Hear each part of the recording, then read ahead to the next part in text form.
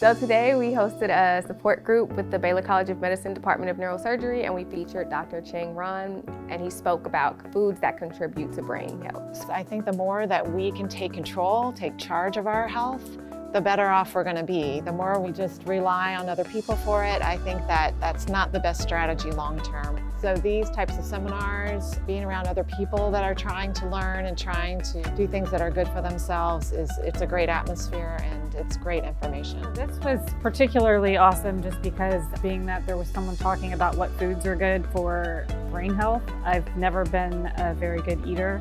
Now it seems more critical than it did before just because it was really a very educational experience. I got a lot from it.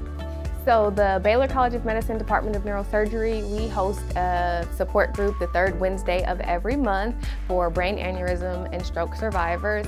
You can check us out on Facebook at Baylor College of Medicine, Department of Neurosurgery. Yes, it's a long name, but we hope you check us out. We also stream the events live, so even if you can't make it, we would love for you to check it out.